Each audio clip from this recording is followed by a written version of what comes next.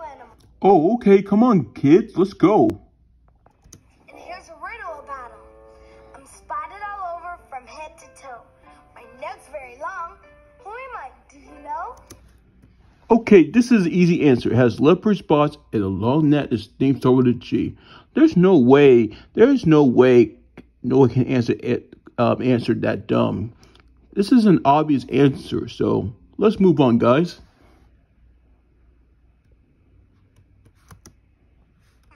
Spotted all over.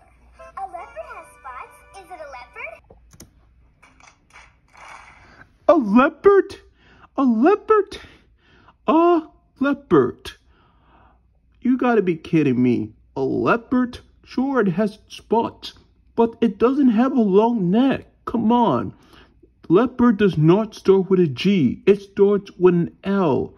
If it was start with a leopard, that would be Geppert. That does not make any sense.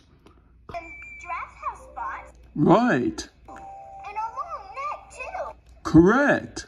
Is it a giraffe? That's right. G for giraffe. Oh, good job. And here he is. Yup. Giraffes start with the letter G, so that is definitely a giraffe. You see that? You see that? Does it look like a leopard? Nope. It's a giraffe.